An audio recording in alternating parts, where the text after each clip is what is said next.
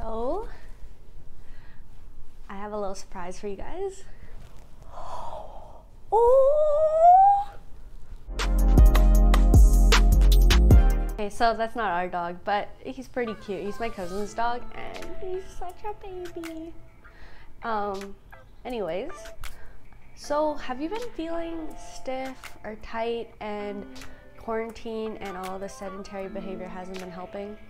And now it's super nice out and you want to get running right away, and you're stiff and tight all over, but you want to get out there, get fit, get that summer bod, and try to run again. Whether you are an avid runner or just beginning and you're more of a recreational runner, that's okay. I still have the solution for you. Before we get into the warm-up itself, I want to talk about the common injuries that runners face, whether you're an expert or you're just starting out. The reason I want to go through this is because then my warm-up will make more sense as to the purpose for every single exercise in the runner's warm-up that I've created. Most common injuries are shin splints, calf tightness, plantar fasciitis or general foot pain, hip tightness, knee pain, especially in the front, just underneath the patella.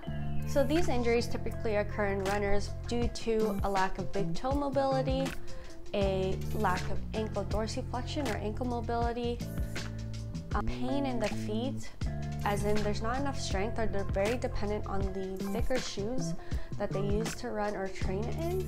And essentially what happens when there's pain in the feet or when plantar fasciitis occurs, typically, not every single person obviously, but typically it's because the brain and your feet are not talking properly, and they're essentially kind of they're kind of numb in the sense that they're so dependent on the cushion of the shoes or the shape and form of your orthotics or whatever you're using, that your feet are more prone to get injured or hurt after a run because of that lack of communication or proprioception from your brain. So typically it's a lot of a lack of hip mobility, because you do need a lot of hip flexion for sure when you're running, and hip flexors are typically tight when you're sitting all day or you're at a desk job, and typically no one really uses or understands how to strengthen or mobilize the hip flexors, and that's a huge part of running. Not only that, there's going to be a lot of lumbar spine stiffness, and that can cause your hips to get tight as well, and also it'll really affect your single leg stance, because running is actually a single leg sport, believe it or not.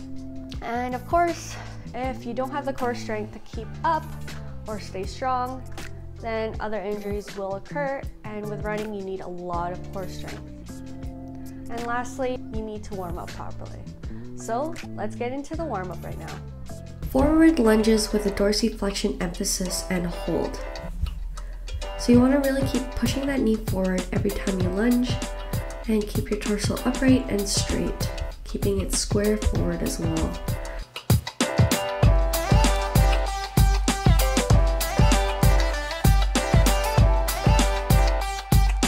Now we have the lateral lunges.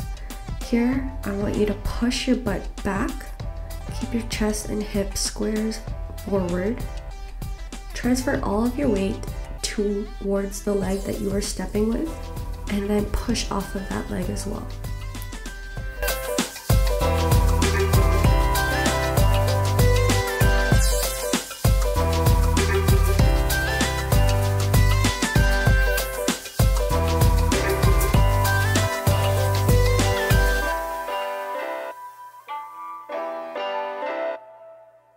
Here, I need you to overemphasize the hinge pattern, so keeping your spine at neutral, high knees, drive your knees up, opposite arm and opposite leg.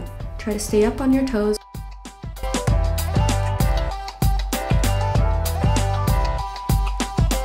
Reverse lunge to high knee explosive drive.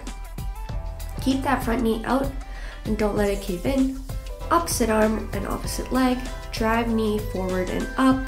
This has to be very explosive, and when you land, make sure you're landing with control. Now we're gonna walk on our toes, on the balls of your feet, and do a marching motion. The biggest thing here is that big toe extension and adding load to that.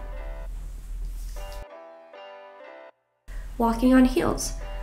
Add weight to the dorsiflexion or the ankle mobility that we did earlier for the first exercise, and try to keep that chest up and toes up towards your shins. Glute activation walks. Essentially, it's a funny way of walking. I'm gonna go into hip extension by squeezing your glute first.